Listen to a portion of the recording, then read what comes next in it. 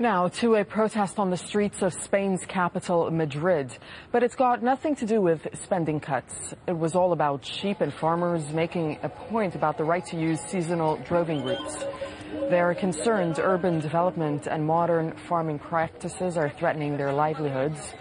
And for more than 800 years, farmers have been droving their animals along a route that now passes through the capital city.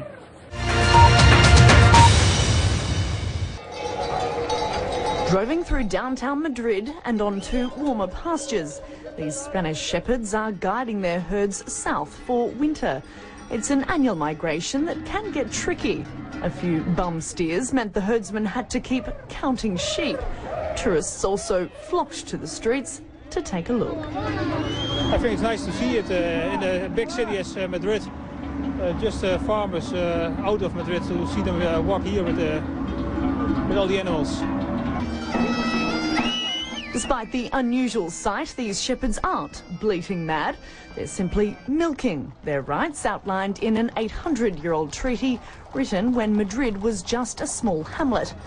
It gives shepherds access to 125,000 kilometres of track across the country for seasonal livestock migrations. Modern agricultural practices means the journey is more of a tradition than a necessity, and in the last decade it's developed into a colourful fiesta, bringing a bit of the countryside to the city streets.